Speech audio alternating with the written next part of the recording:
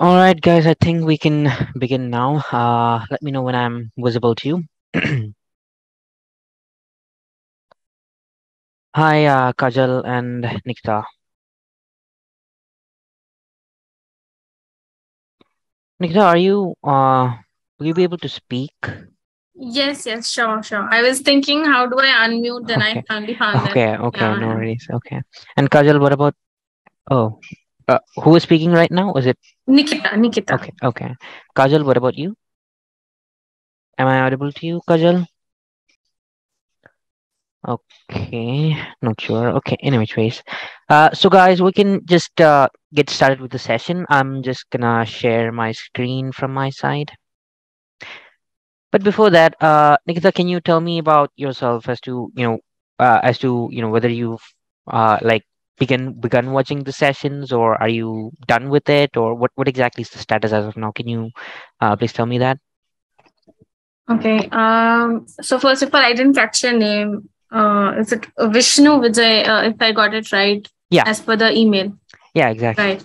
Mm-hmm. Okay, okay. So Vishnu sir, basically, I am doing audit assurance on my own. Mm-hmm. So I have BPP kit as of now, the revision kit and the workbook, both of them. Okay, okay, So I am okay. actually Mm-hmm. looking forward for the session to get some guidance on as to how I can prepare well for audit assurance Mm-hmm. and clear my exams. Okay, okay, sure. I can guide you to that. No worries. And Kajal, feel free to uh, you know comment on the chat section if you are unable to speak up through your audio. So yeah. Okay, I'll just share my screen and let's get started with the session.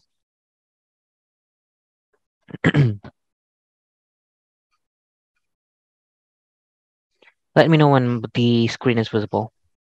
Yes, it's visible. Okay. So speaking about the audit and assurance paper, it's kind of different from all the other skill level papers that you may have attempted in the past. So Nikita, in your case, have you attempted all the other papers as well?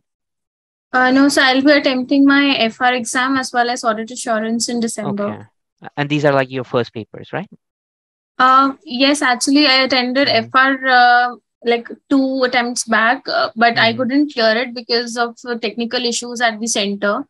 So, Okay. Yeah. Mm-hmm. like my laptop, this thing, keyboard got stuck like 5 to 6 times. So that like wasted a lot Oh. of time during my exam. So I Mm-hmm. couldn't like whatever I used to write used to get erased in the C section. Are So you that are you like is a working professional or a full-time student?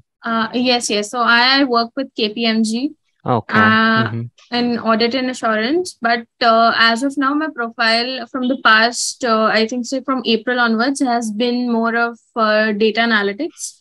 So, Mm-hmm. like, I'm losing a little bit of touch of audit. So Okay. that is the reason I want to clear it ASAP so that Mm-hmm. I can move forward with the rest of the papers.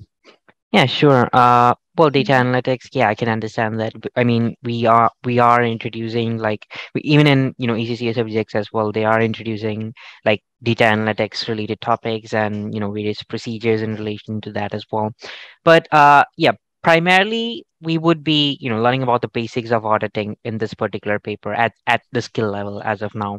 So when it Okay. comes to the audit and assurance paper, it's only slightly different from all the other skill level papers of ACCA, because in the other papers you could see that majorly around like 60 marks would be available for writing the MCQs, right?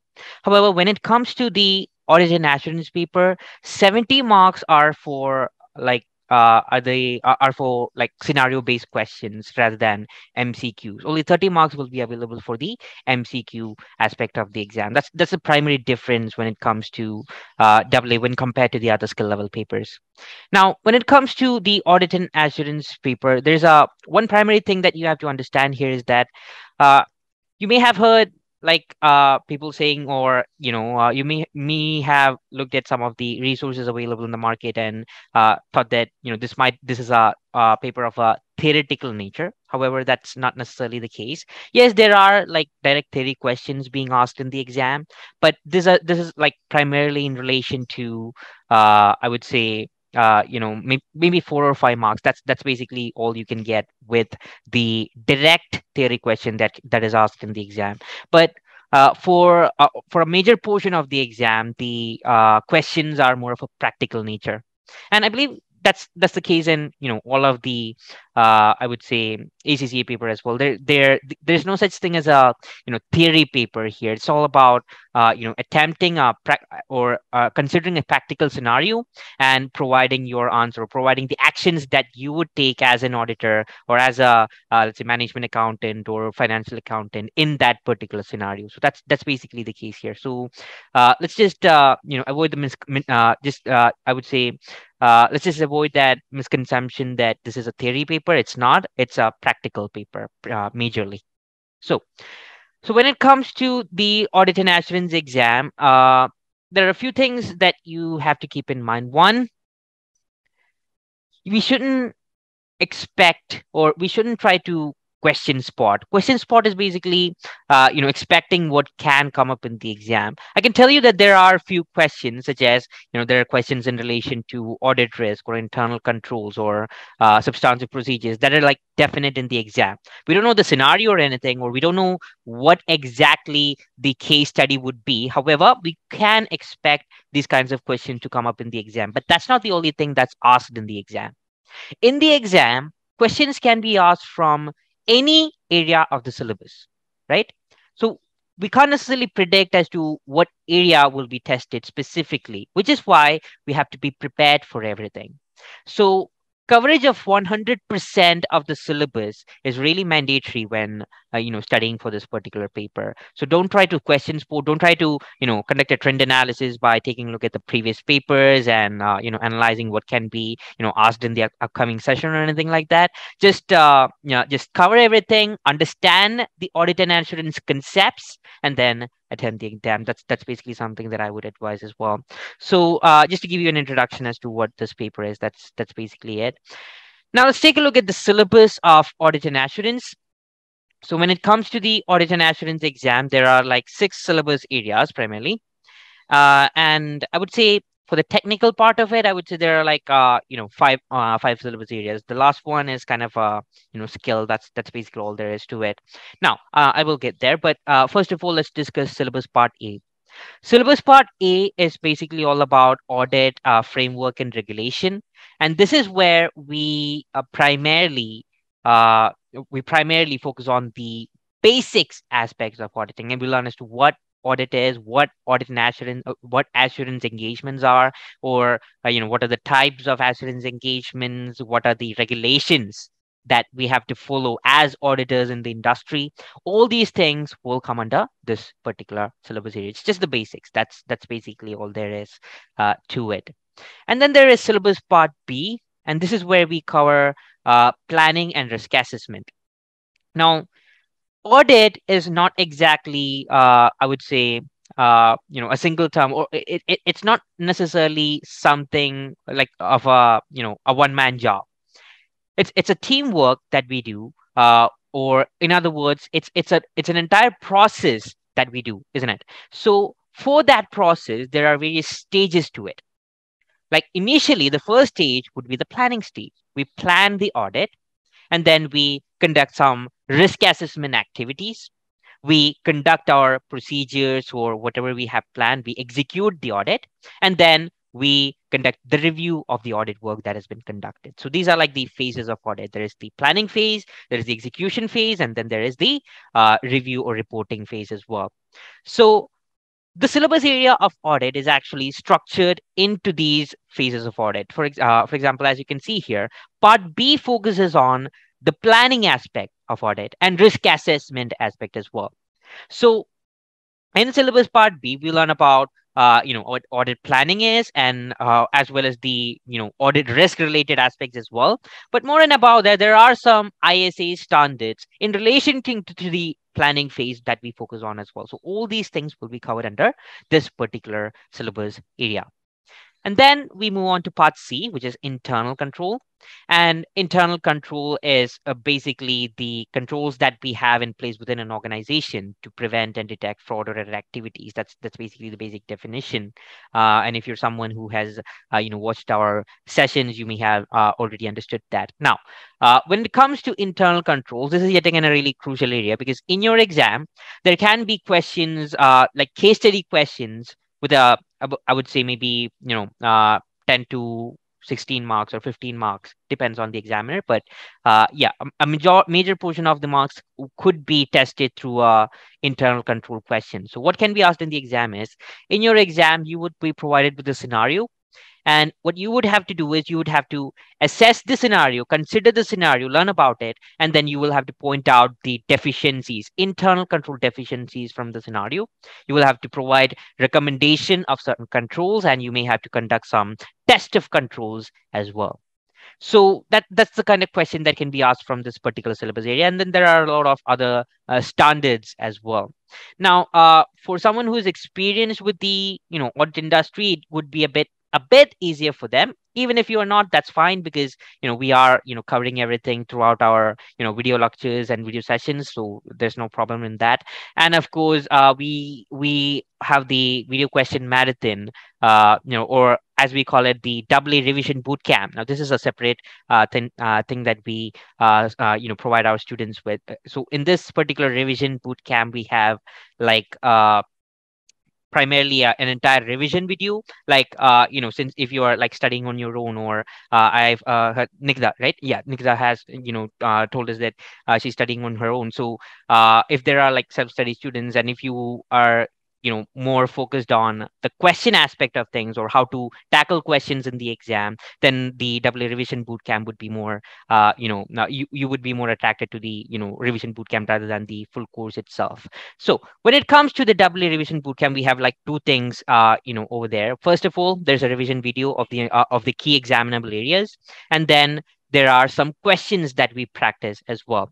And these questions are like exam standard questions, as well as past paper questions, which we practice in the CBE environment as well, so that you can get a better understanding as to what are the exam tips and tricks that you can use, and how to tackle the questions efficiently and effectively in the CBE environment, etc. All these things will be covered in that. So yeah, do check that out. If you're interested in that. Now, moving on.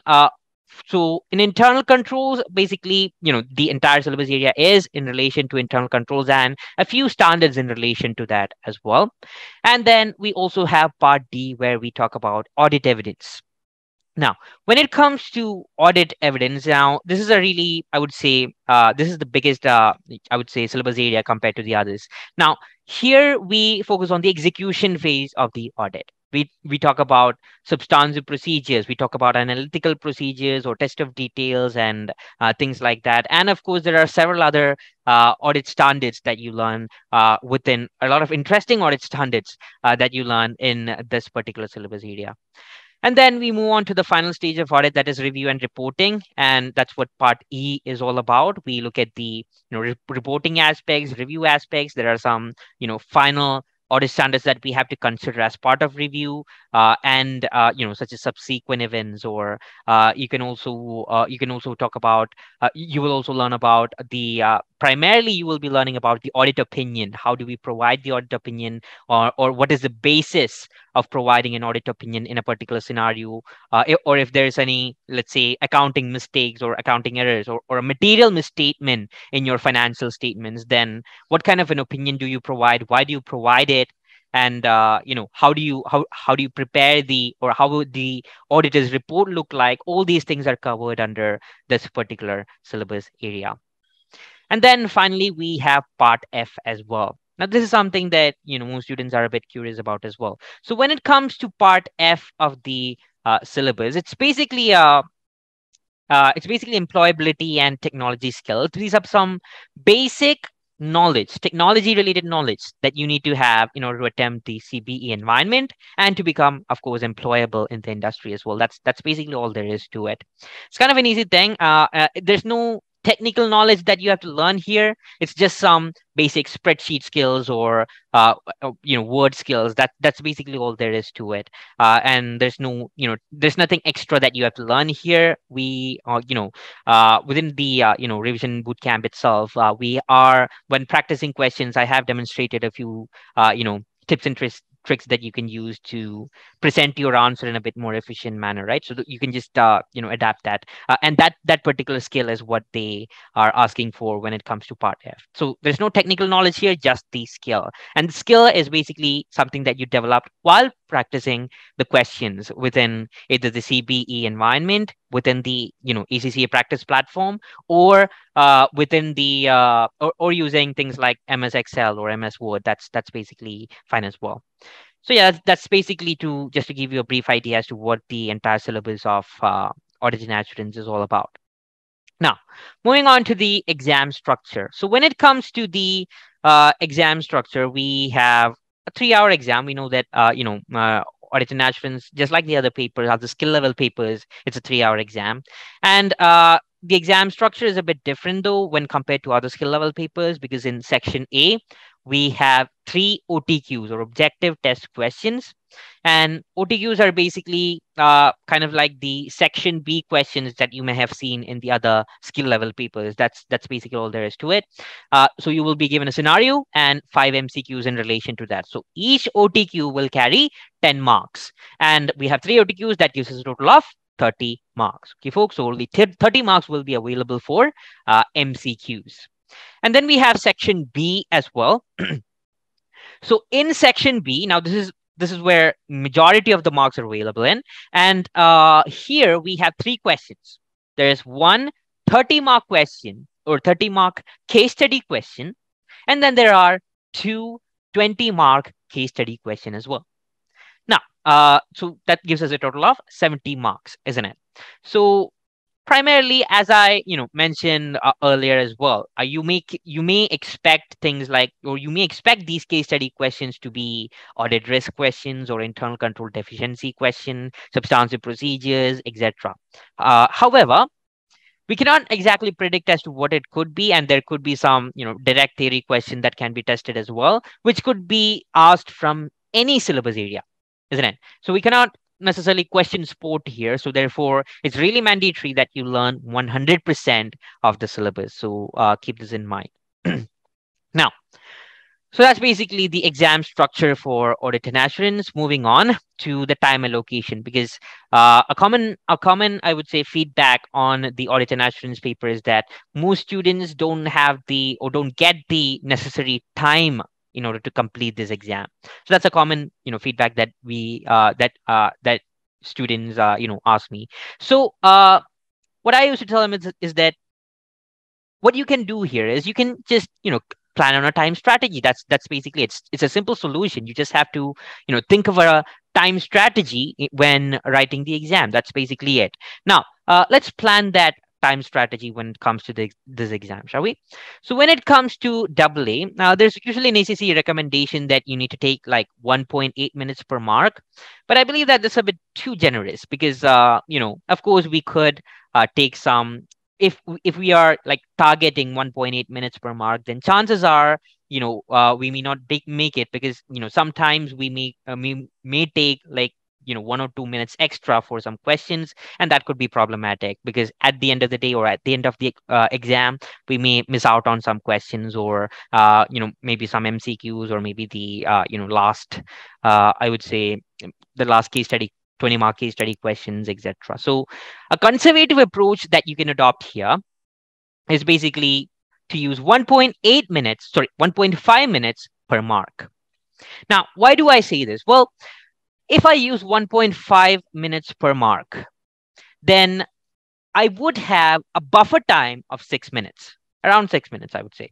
So this 6 minutes can be utilized in a different manner. So what we can do is we can utilize this 6 minutes in order to get the, or in order to write the, or in order to focus on the area which can get us more marks. Can I utilize this 6 minutes to write some points in the case study question, or should I tackle the MCQ? So whichever point can whichever method can get you the most marks, you can choose that, right? So that's basically why I would say just use a conservative approach of 1.5 minutes per mark, just so that you can have that buffer time to complete your exam. So yeah. Now, moving on to a bit more detail when it comes to the time strategy.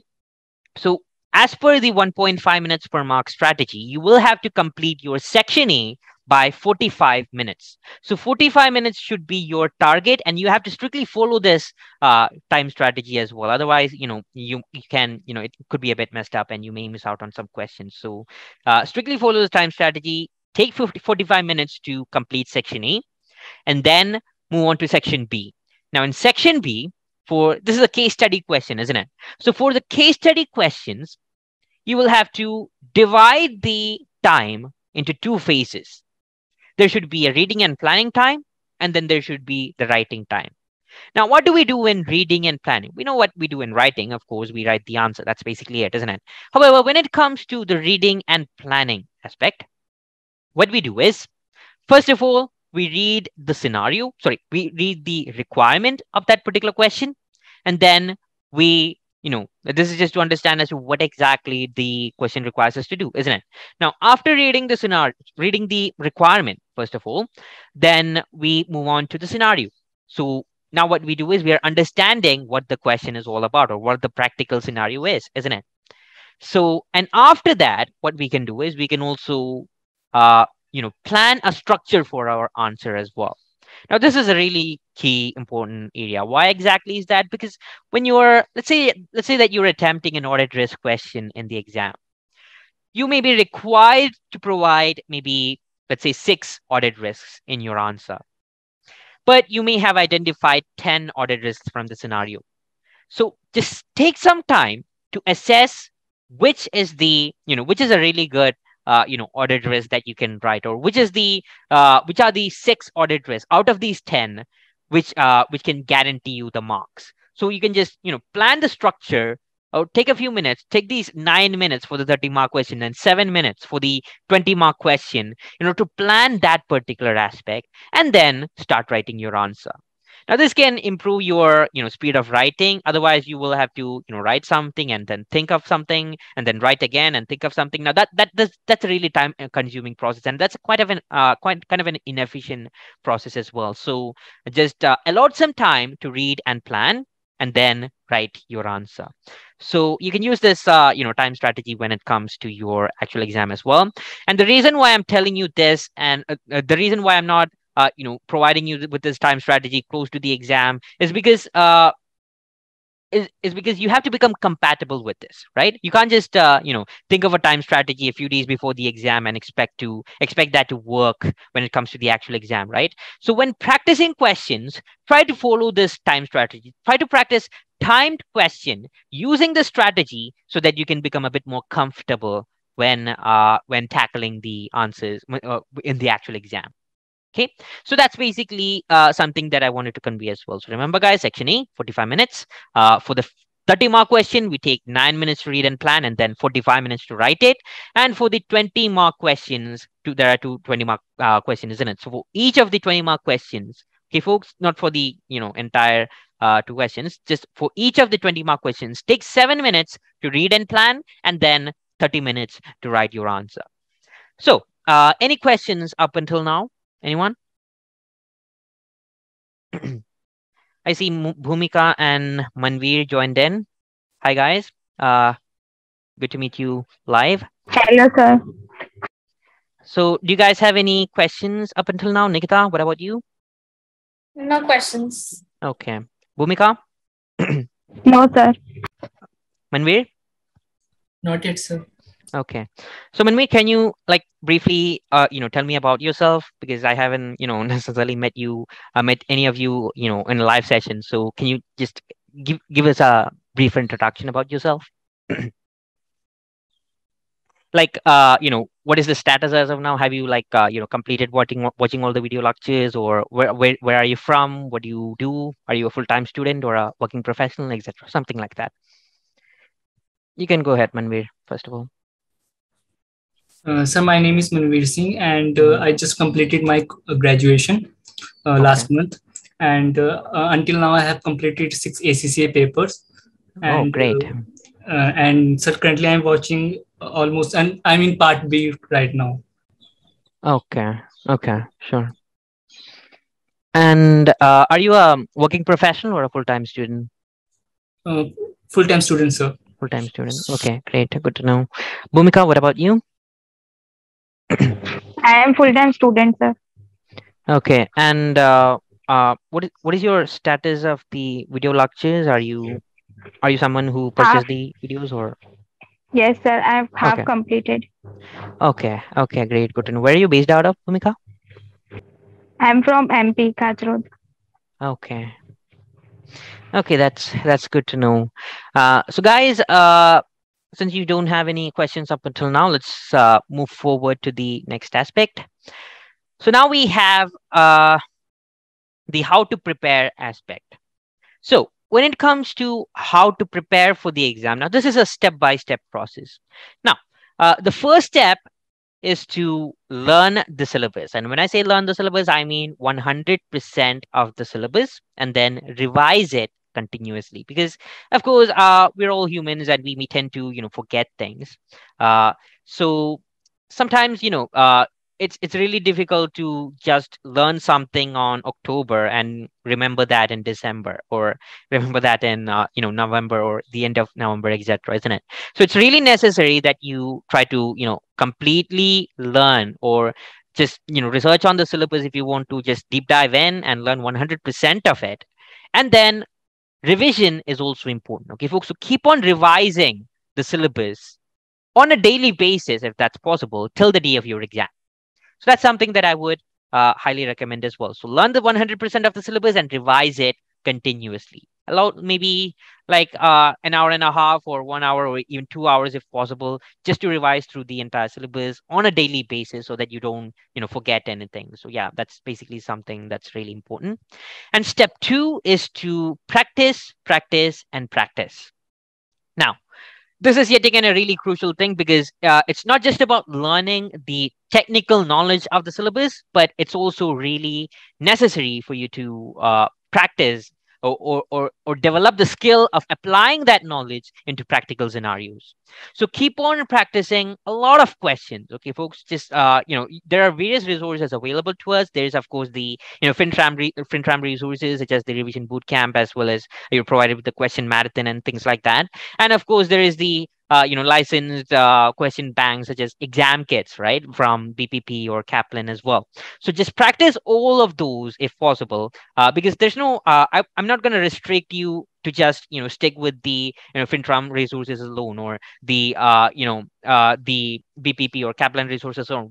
Wherever you like, if you can get any like good questions from other resources as well, then you can practice those as well, okay folks? So keep on practicing a lot of questions till the day of your exam. And when I say practice, I mean it's not just about don't audit the questions, or don't just read through the questions or answers itself and move on. Just try to type in your answers within the within your various laptops, so that you can get the hang of typing in your answers in the exam as well, okay folks? So that's a really important skill that you need to develop as well, okay folks? So keep on practicing. And when I say practice, I mean practicing it in the CBE environment, okay folks? So keep this in mind. Now, moving on to the next aspect, we have step 3, that is to do the past papers. Question papers are basically basically the past papers. Now, the past paper questions are available within your ACCA's website. You can just take that from the study support resources as well. It's always available there, so you can just go ahead and download those. And of course, there's also some questions, some official ACCA official resources for AA available within the CBE practice platform as well, okay folks? So you can just have a look at those. But past paper questions are something that I would recommend that you should focus on maybe a few weeks close to the exam, okay folks? Not right now, or not by the end of this month or anything. Maybe the second half of November or so, you can just focus on these past paper during that time, just to get that exam feeler, and just to make sure that, just to give yourself a confidence that you can attempt whatever that the examiner can throw at you. So yeah, that's something that I would advise. or maybe just focus on a few weeks, or first half or second half of November. That's basically something that I would recommend. So yeah.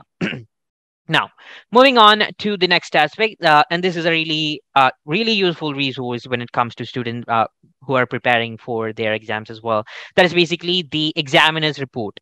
I'm not sure whether you have referred to these, for your other exams as well, but it's a really great resource, especially when it comes to especially when it comes to this paper as well, because you are writing a lot of subjective things as well, isn't it? So you sometimes you might be doubtful as to whether the point that you've written in the answer is correct or not. So what you can do is you can take a look at the, like, whenever you're attempting a particular past paper, you can read the examiner's report in relation to that particular past paper.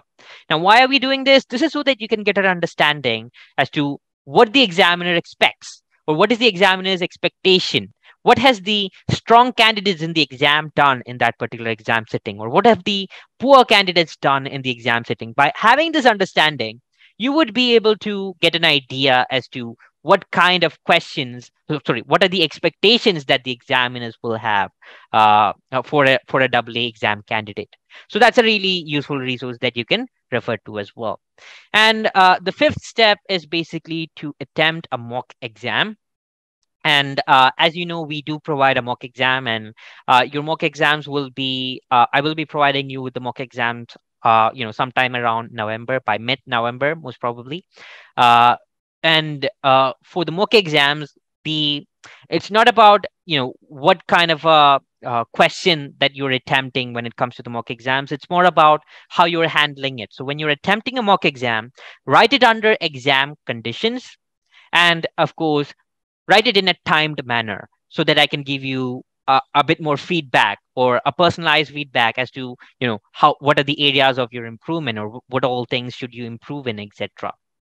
Right. So that's basically something that we provide as well. We provide like personalized feedback, individual feedback when it comes to the mock exams.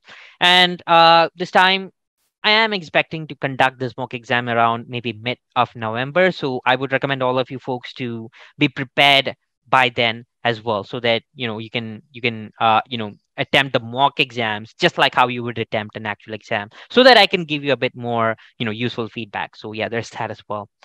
And finally, step 6 is to just go and write your exam. That's basically all there is to it. Now, these 6 steps are really crucial. So let me just explain the importance here. How many of you know how many of you know origami? Does anyone know origami, like making a paper plane, or like a swan as shown in this particular picture? Bhumika, what about you? Do you know what all things do you know to make in a piece of paper? Are you there, Bhumika? Yes, sir. Okay. Have you heard the question?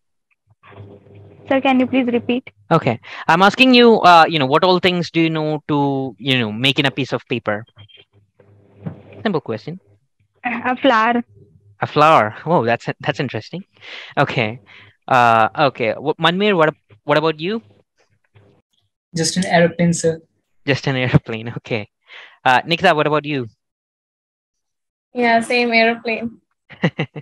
Okay, so Bhumika, flower is really interesting. Okay, so I can tell you that. Like, is it using like the I personally know how to make a rose out of a tissue paper. So is it something like that, or Bhumika, or Yes, sir. Maybe some okay, same. great. That's good to know. I really like origami. I do make like planes, boats, etc. So even this one as well. So Even the fan also. even the Fan. fan. Okay. Yeah, The that's actually kind of cool. Basket So. also. Mm-hmm. Oh, basket. Great. Okay, so this is not this is like turning into a competition, isn't it? So, okay, it's really great that you guys know all these stuff. So, guys, the ideal thing that I want to convey here is that whenever you're making, let's take a plane for example, there is a step-by-step process to it, isn't it? You fold the paper in a step-by-step method. Now, what would happen if you miss out one step? Will you get the end result, that is the paper plane? Bhumika? or Manveer, whoever is capable of answering. If you miss out on a particular step, will you get the end result, that is that particular paper plane or boat or whatever you're preparing? No, sir. No, right? So that is exactly how important these steps are as well. If you miss out on one, then I cannot guarantee the end result, that is passing with flying colors in the AA exam. So it's really necessary for you guys to follow these steps, each of these steps one by one, right? Don't miss out on practicing the past paper. I'm definitely sure that you won't do that.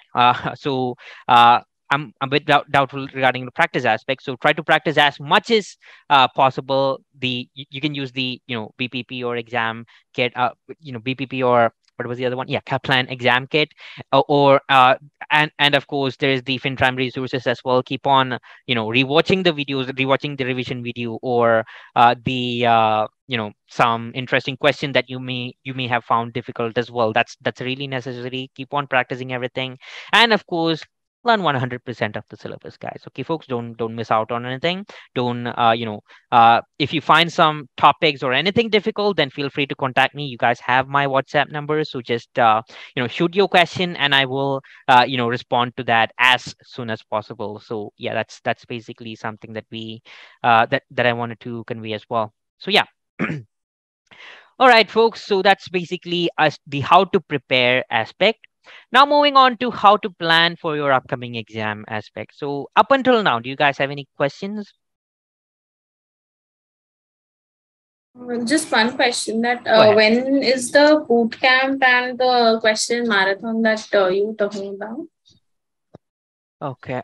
Okay. So see, Nikita, at FinTram, what we do is we provide two sets of resources. One is the full course where you have all the video lectures of AA, and this also includes the revision boot camp as well. The revision boot camp, as I mentioned before, it's basically a revision video of the key examinable areas of AA, and of course there are the video question marathon as well, where I demonstrate how to do some questions and exam standard as well as past paper questions as well. So this is what the full course includes. Now, other than this, we also have the revision bootcamp alone as well. We provide that as a standalone product as well. So you can check out the FinTram website in order to get more details regarding the pricing and things. But the contents are basically this. Within the revision bootcamp, AA revision bootcamp, you can get the revision video and as well as the video lectures on question practice. Hope that you're clear with it. Okay. Sure. All right.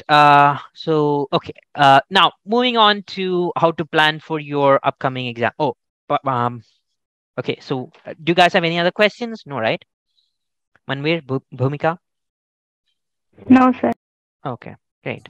Now, moving on to the planning aspect. Let me just open the calendar once. Let me know when it's visible. Yes, it's visible. Okay. So as you can see here, guys, I have the calendar for the 3 months that we have left, isn't it? So our exam would most probably be on December 5th, I believe. Yeah. So you know what? I'm just going to highlight it as, there we go. So 5th is like the D date, isn't it? So what exactly or how exactly can we plan for this exam? Let's understand that first of all. So the approach that I usually follow and I usually recommend my students is to think backwards from the D date, from the deadline. So this is something that's common when we are planning everything in corporates as well. So when it comes to corporate organizations, what do? They first of all set an objective, isn't it? And then they plan from the objective, isn't it? So that's exactly what we will be doing here as well. Now, our objective is to wonderfully prepare for the exam on conducted on 5th of December. Now, if that is the case, then I've already told you what all things you have to do here. Now, all that you have to do is to so the first thing that we do is to set our objective. What is our objective? To pass the AA exam. And how do we do that? By writing the exam wonderfully on the 5th of December. Now, from that, let's plan the rest of the things. So the next thing that I have to do is to what exactly is the next thing that I have to do? Anyone, can anyone contribute to the planning? Bhumika, can you tell me what I need to do in order to prepare for the exam wonderfully? Just one or two steps is fine. Learn all the aspects. Learn everything, isn't it? So that's like the first thing that we do. The second thing is to practice questions, and after that, practice past paper questions, and after that, do a mock exam, isn't it? So I'm just gonna reverse the steps once. So before attempting the exam, I need to do my mock exam, and I am planning to attempt the mock exam on, let's say, on 18th. I'm just planning a date. Of course, the actual date will be communicated to you, so don't worry about that. Uh, so if I am attempting the mock exam on 18th, what is the previous step next to the mock exam? It was to practice, read the examiner's report, and of course practice the past exam questions, isn't it? So from the of course, I do know that one day before the exam, there's there's a hardcore preparation going on, isn't it? So I would be staying maybe a bit late or something, just to learn through everything and stuff like that. So I'm just gonna allocate this day for that. So hardcore preparation day, maybe 4th, and even let's take Saturday as well, just to be on the safe side. And of course, I could plan. I'm just gonna keep these 2 days as buffer. So before attempting the mock exam, I will have to practice the past paper questions as well, isn't it? Past papers, as well as, of course, the examiner's report as well. So I may allocate these days in order to do that, right? So this is how you need to plan things. Just plan it from on a backward basis. That's basically it. Set the objective and plan from over there. So so these are basically the days on which I would practice the past paper questions. Well, we may not have this much level of past papers. However, I can include the question practice aspect as well. Now, for the question practice aspect for the rest of the month of November, what I would do is I would allocate it to question practice, right? And maybe I would take the maybe the last week of October for the same thing as well. And for the rest of the time that I have, what would I do? I would learn the syllabus and revise continuously, isn't it?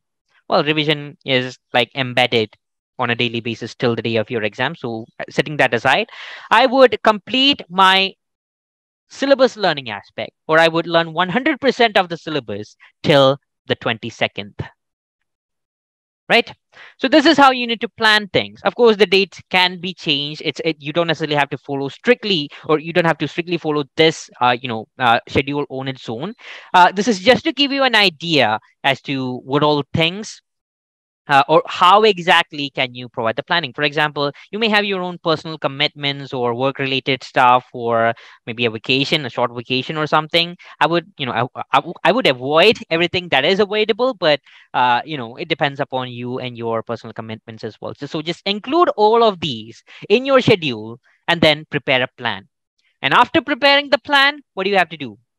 You just close the file, save it somewhere, and then mind your own business? No, not really, isn't it? So you have to go back and strictly follow it on a consistent manner. So that's basically how you plan for your upcoming exam.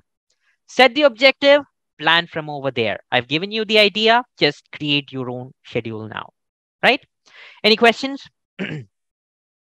Bhumika, anything from your side? No, sir. Manveer, what about you? No, sir. Nikita? No, sir. Okay.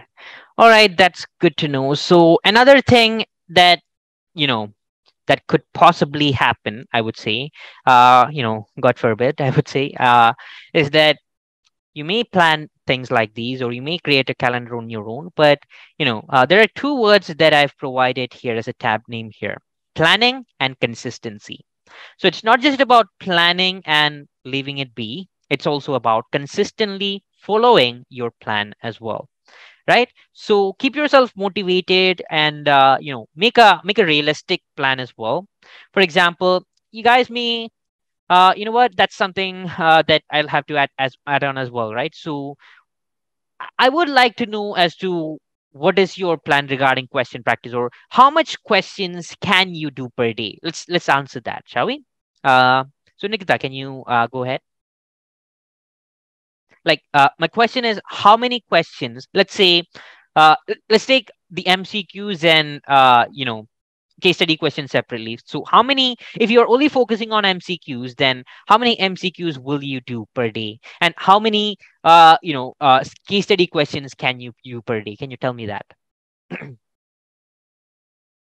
not sure on the exact number, but just an approximation could be Sure, that's fine. somewhere around I think 6 or 7 or 8, depending upon the workload of the day.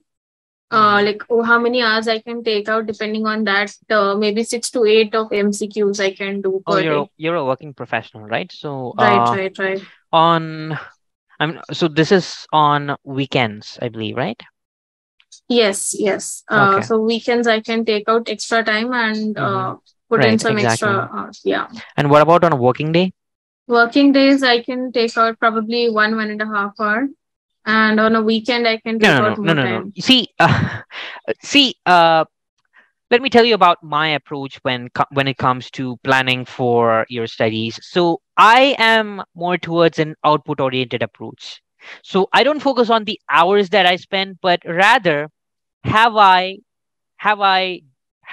completed the output, or how many questions have I done? So I'm a bit more output oriented. So I would also recommend you guys to be output oriented as well, because at the end of the day, not many people care about our inputs, right? So it's really great if you guys could focus on the output as to what exactly have you done. That's like a really good advice when it comes to the corporate as well. Everyone is more focused on the output rather than the input. So yeah.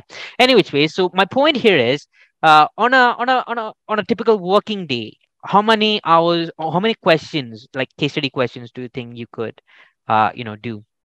And I would give you an idea here. I would say a 30-mark question can take around, it's 45 minutes or so, right? I would say an hour and a half for a 30-mark question, and for 20-mark questions it would be 45 to 1 hour. So that's the approximate time that you could take for learning a particular question, or by practicing, of course. So how much do you think can you allocate? Have I confused you or anything like that, or? Slightly, Okay. I think 1 hour for the 30-mark question. So maybe one question we can cover for on a working 30 day. marks on a working day, and 20 marks we can cover approximately 3-4 questions if we give 1.5 hour. Okay. All right. Okay. That's actually a bit low, because I would at least try to take out on if you're going on an hourly basis, I would say maybe target maybe 4 questions. That's basically something that I would recommend. Maybe try to take out 4 hours from your day to practice these questions, or a bare minimum would be 2, but 1 question is a bit low, I would say. A 1, or 2 max. 2 max is even low as well. Maybe target 2 to 3, or 2, 3 or 4 questions on a working day. That's basically something that I would advise for case study questions. What about MCQs on a weekend? That's fine if you can tell me that.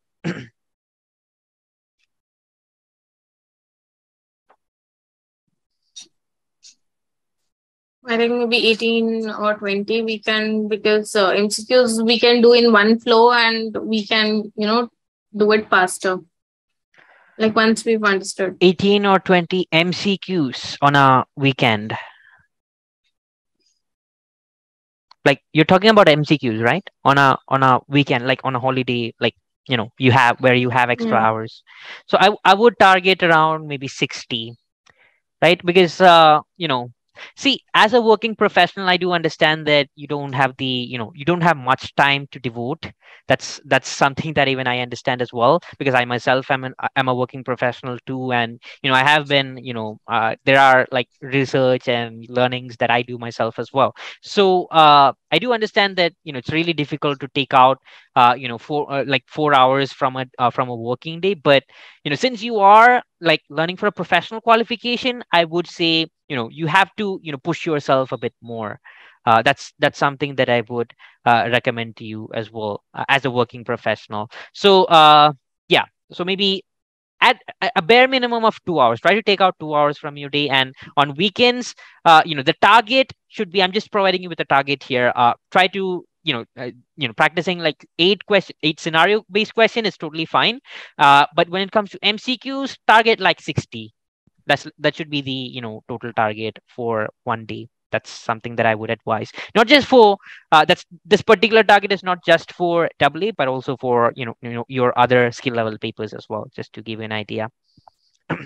So on Right? a typical work day, if you can just repeat it once Oh, more, like working for day. a Okay. yeah. On a working day, I would recommend maybe 2 to 4 case study questions, and 20 MCQs on a working day would be fine.